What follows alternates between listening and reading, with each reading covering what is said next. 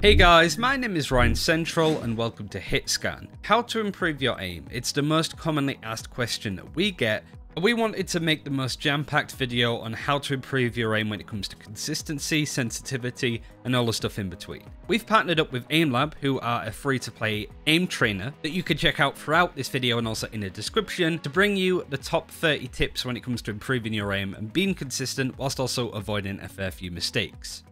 The first tip that we wanted to go over is to find your own settings. Because tactical shooters like Counter-Strike and Valorant are so aim intensive, a lot of people tend to look at what the pros run when it comes to sensitivity and DPI and just flat out copy it. But that's the sensitivity that tends to suit them. Everybody's different, and the lack of experimentation for you with your own sensitivity is going to bite you in the backside down the line. Be sure to experiment between various sensitivities. Increase it a little bit, decrease it a little bit, find a medium between the two. Experiment to a point where you're happy with the sensitivity that you have, and then leave it. Constantly changing your sensitivity is going to make your aim super inconsistent, so the longer that you stay with the sensitivity that's right for you, the better it will be in the long run. The second tip, and another pet peeve of mine, is practice aim in between games. Something like Aim Lab is great to use for warming up, but I feel a lot of people tend to just use Aim Lab to warm up. They play it for 15 minutes, then play 10 games of Valorant. And I think a really good tip is to throw in a couple of Aim Lab sessions in between games. Play 15 to 20 minutes of Aim Lab doing various playlists like the ones that were shown you on screen. Tip number 3 is isolating angles and being able to slice the pie. Our friend Rambo did a video on this recently talking about the importance of this, and we've also highlighted it in a recent video too. You don't want to peek out wide on an angle where 4 to 5 people can get an easy shot on you. The best way to do this is to slowly strafe out from angles and individually clear off positions where enemies could be placed. And this is really important because you need to isolate those angles and have 1v1 engagements. It doesn't matter if you have the nuttiest aim in the world with a grid shot score of 400k plus. If you just jump out into the open where multiple people can kill you, you will never win those fights, never in a million years. Tip number 4, practice under pressure. One of the common things that people say to improve your aim in Counter-Strike is to kill 1000 bots in a custom lobby like I'm showing you on screen. This is pretty good when it comes to practicing certain flicks of aim or even aiming at head level, but the problem with this is because you're killing so many bots over a long space of time, you tend to sort of leisurely do it. You might have a podcast or Netflix open on the other monitor. You might be just slouched in your chair like the guy from that South Park World of Warcraft episode. When you practice, you need to practice with some amount of pressure on you. It's like a sports person going for a leisurely stroll when they should be sprinting. It shouldn't be like that. That's not how you get better. Because Aim Lab keeps track of your scores, it's a great way to keep challenging yourself, trying to beat your best score, constantly trying to improve. And because you have a set amount of time and a score to try and beat, that's a great form of pressure in order for you to practice your aim and to make sure that you're trying as hard as you can. But regardless of whether you use Aim Lab or just like Deathmatch for example, you want to be trying your hardest no matter what you do. Tip number 5 is to counter-strafe. This is an important factor that a lot of people really haven't got their heads around. When you move in Valorant, your shots are inaccurate. When you're still, your shots are accurate until you start spraying. But there is a way to instantly become accurate after moving, and that's by counter-strafing. Moving to the right side, for example, pressing the left button, which brings you to a stop, and then at the same time shooting makes that shot accurate. This is quite difficult to do, and the best way to practice this is like I'm showing you on screen. Find a column anywhere in the practice range on a map and start to shoot it either side, from left, right, to make sure that your shots are accurate. It's worth doing this for a couple of minutes at a time, even just before games or in between games, because this is a skill that will benefit you in the long run, no doubt. And at number 6, we've got practice with the sheriff. This is for first bullet accuracy and something that I like doing a lot. Playing a lot of sheriff, even in things like Spike Rush, but of course Deathmatch too. Just in general, getting that first bullet accuracy in is really solid with the sheriff, because if you miss that headshot, you are just dead a lot of the time. So then you can apply the same type of mentality with ARs, and all of a sudden you'll find yourself being less sloppy with your AR aim. You shouldn't really rely on just seeing someone trying to flick roughly to them and then just spraying until you get that headshot. Those first 1, 2, 3 bullets really matter, and the sheriff is a good place to start here. Don't forget to practice crosshair placement. It is such a huge part of aiming. The more you get this right, the less you have to move your mouse, and therefore it should be a bit easier to hit those headshots. You should have to do smaller flicks within a smaller control zone that you're more used to. You can go into custom games and just try out all the different maps here, get used to the spots you play a lot, and maybe get a friend as well to just stand in the spot where the enemy would be, so you can get that head height pre-aim just right. It's gonna get you a lot of free kills. Don't forget that aiming is more than just moving your mouse. There's a lot of things you can learn here, and getting movement just right as well is really important. Deathmatch is actually pretty good for this, as you have to move around quite a bit in Valorant Deathmatch to get a lot of frags, and you can get used to quickly going around a corner, reacting, stopping, shooting, and then moving on. There's a lot of guns here where this differs a little bit, like how much you have to do it, of course, but all in all, moving whilst aiming is important. Learn to move whilst you're shooting. Don't just stand still and shoot bots in the practice range. I see a lot of people in Valorant playing to stay alive a lot, wanting teammates to go ahead of them so they can try to get that trade, and even if they don't, just generally being scared to run in. It's okay to die in Valorant. It's not a battle royale game. You don't win by staying alive the longest. You win by playing the objective, playing with your team, and getting those frags. You get practice from shooting, not hiding. Go and shoot some people. If you die, that's okay. Call out the info and hope that your teammates follow up. Next up, learn to hold angles actively or passively. This is for your teammates' sake and for your own sake. Sometimes it's good to be ready right as someone walks into an angle or an area to see them straight away and be able to shoot.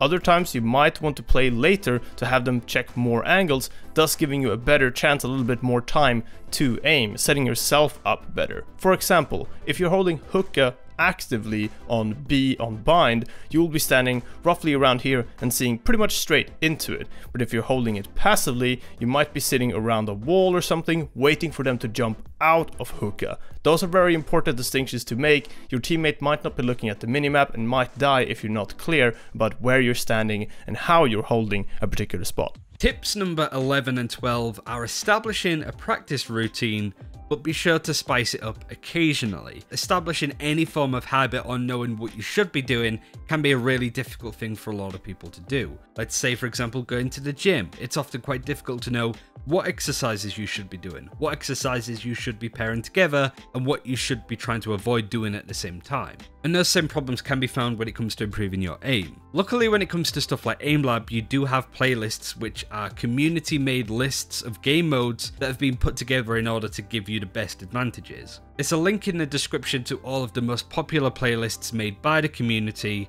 which include streamers that have given their warm-up techniques, and also game modes inspired by pros like Sens, and what he does when he wants to practice his aim. And my personal favourite one is the one that Haru made. It's got some really good game modes in there, it's got your grid shots, all of the classics like that, but also a few spicy game modes such as Sniper Shot, but instead of having a sniper, you actually just have a deagle, which is great for practicing moving headshots from distance, which you don't often get to really do in Aim Lab.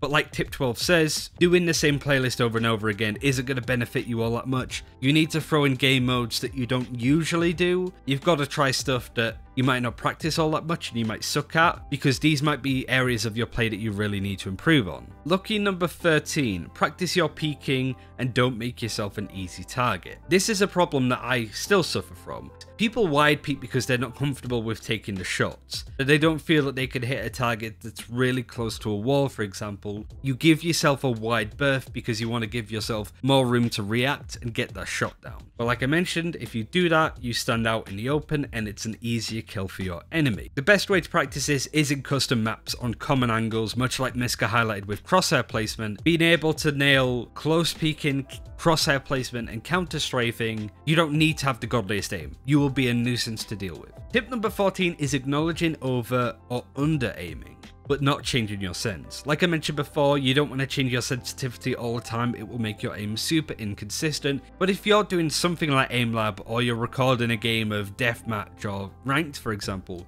you need to pay attention if you're overshooting against your targets or not, especially when you're in game where you might not be focusing on where your aim is necessarily going. Knowing that you are undershooting or overshooting is the majority of the battle. You need to be aware of this and be mindful if you are doing this in order to get out of that habit. It might be the case that your sensitivity is a little bit too high or low, but gradually over time you'll get used to it. But you need to be aware of how your body's reacting to the shots that you're taking. especially if that habit's causing you to not get easy kills like you should be. Tip number 15, being mindful of differences in Aim Lab, for example, versus game. I did this a lot when I practiced Counter-Strike in like Deathmatch. I would be really relaxed doing Deathmatch because it didn't matter that much. So my aim would be relatively consistent and I feel like I could flick to some really nutty headshots quite comfortably. But when I got into game, I noticed that I was really tense. I was nervous because I don't like playing ranked in games an awful lot and I'd get anxious because of it. And this would cause me to tense up my arms. It would cause me to go from having quite a loose grip on the mouse to holding it rather tightly. And because of this, I was making things harder for myself. The best way to relieve tension in areas like that is to just roll your shoulders a couple of times. And believe me, if you can get the tension out of your system and to just take a few breaths and realize that it's all just a game, sorry Ninja, then you'll become less tense and your aim will become a lot more relaxed. Super important that you're aware of this. And up next, learn spray pattern, but focus on the first 10 bullets. Always practice range before you get into an actual match, so you get reminded of these spray patterns, the Vandal and the Phantom being the two most important ones of course, but you can do other guns here as well. This is something I do every single time I'm about to play competitive. I feel like it's just good as a refresher, and you can also kind of see your progress and see yourself get better. After about 10 bullets, it's not as important to get the spray just right. It adds randomness in Valorant as well. It's not like Counter-Strike, but those first 10 bullets are important, and if you learn the spray pattern, you can adjust your aim in case you miss those first few bullets as well. Next up, a simple one. Don't practice operator too much in the deathmatch. Without all the abilities going on, it's just not as realistic of a scenario to be practicing the operator in. Sure, if you really don't have a lot of time with it at all, it might be nice to try it out here and there, but even Spike Rush is better here to try and practice operator or marshal. I would suggest to just play unrated though, because the operator is a very special weapon with its high cost and of course one-shot kills, but just practicing it in deathmatch is not really gonna get you to the highest level of play. You need to be able to play with and around abilities with it too.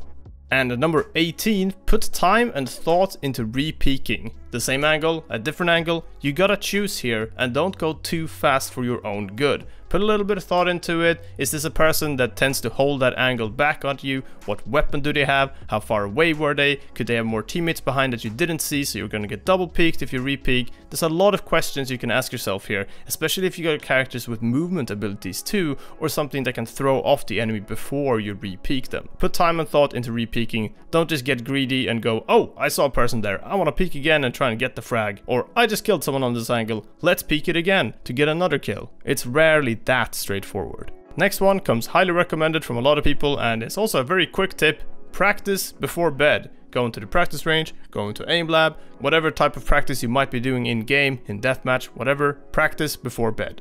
And next, something that I feel like is really important to emphasize, don't make things harder than they need to be. Now, that might sound a little bit dumb, but listen to this. Does the enemy have no armor? Don't go for headshots. Do you have a shotgun? Play a close range angle. These are things that are just going to help you get easy frags, and keep this in mind a lot of the time. Sometimes you might just be picking up a marshal into an eco round and you might be trying way too hard to go for those headshots. Sometimes you just don't need to, and go for those easy frags when you get them. That's how you win more games. Tip number 21 is learning how to reset your aim. After every frag or every twist and turn you do with your mouse, you really want to be resetting your mouse right into the center of the mouse pad. This is known as resetting your aim, and it can be a really difficult habit to get into, especially if you've never done it before.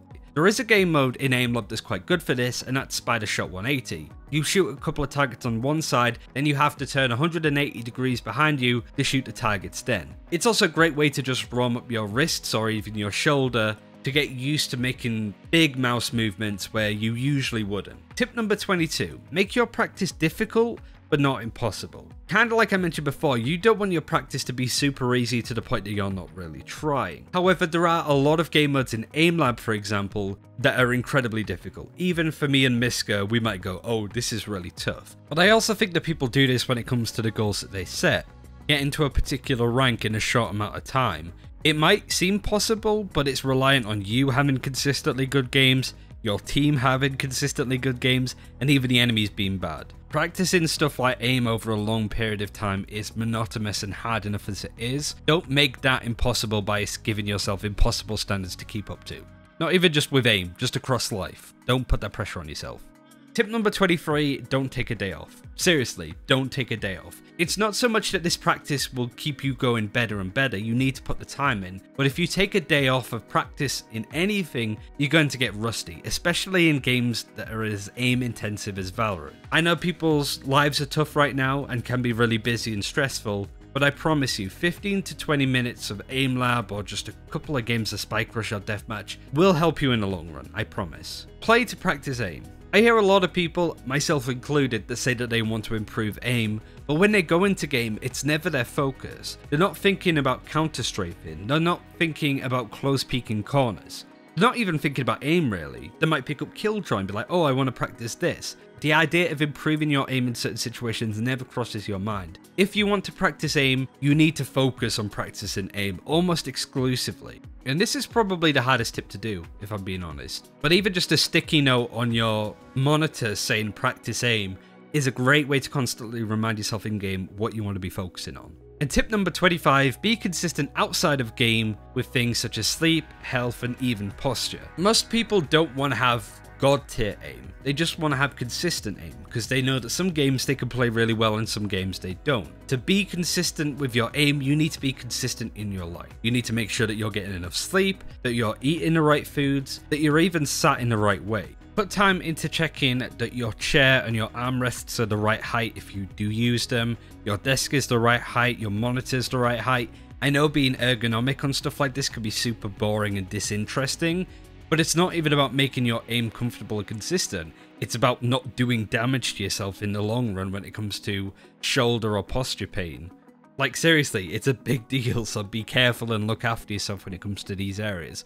Not only because it will improve your aim, but also just improve your life generally. Next up, something that I feel like I see as a mistake made a lot in mid ranks especially, move more after you get a kill. That dead enemy just called out your position and now you're getting pre-aimed, losing your previous advantage of popping out from an angle that they weren't expecting you on or something along those lines. Point is, don't just always re-peek. Even if you didn't get that kill, you are gonna get called out. It's good to move, especially if you're shift moving around the same site, so you're being quiet. Let's say you're defending A on Pine and you're peeking lamps first into short or something like that. You get a few pot shots off, but you don't get a kill. You can fall back after that quietly and try to peek from sight next. They might still be looking at lamps a little bit more there. Or if there are two people, one of them might be looking at lamps and the other one might be looking at you, making that second kill opportunity a little bit more viable. Don't be lazy here with your movement, just move around a little bit.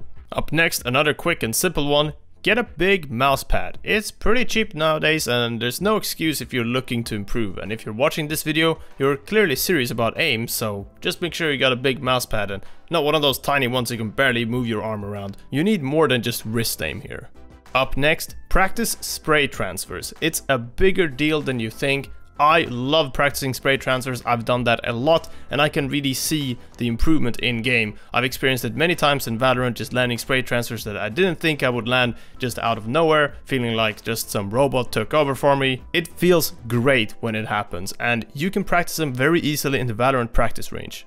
And now, just because I feel like I've said the word practice so much, don't over practice aim. This is a pretty straightforward tip as well, but there's a lot of people out there that might spend hours and hours in aim trainers, and that's great, just not all in one go and not all in one day. Spread your training out, make it regular, stick to it, and make sure you're not just putting in hours for the sake of putting in hours. Don't exhaust yourself here. And tip 30, last but absolutely not least, aiming isn't everything. Abilities, ultimates, movements and other tricks are just as if not more important in Valorant overall. You need to have these things down. Really good map knowledge, for example, could help you with pre-aiming better and understanding what the enemy is doing and reading a play. Yes, aim is incredibly important too, but if you're just running in like an idiot every match, you're not really gonna get a lot done. Developing good game knowledge and game sense is also super key, and if you're struggling in either of those areas, then just getting better at aiming isn't necessarily gonna get you all the way. Figure out which other areas you might be lacking in, and all of a sudden you might notice that your aim isn't actually that bad. You might have just been doing a poor job setting yourself up for success. And that's it for this time. Thank you very much for watching. Definitely check out Aim Lab in the description. Hopefully you've enjoyed all of the gameplay on screen and you can see just how useful it can be to improve your aim in Valorant. Like and subscribe if you haven't already, and take care and see you next time.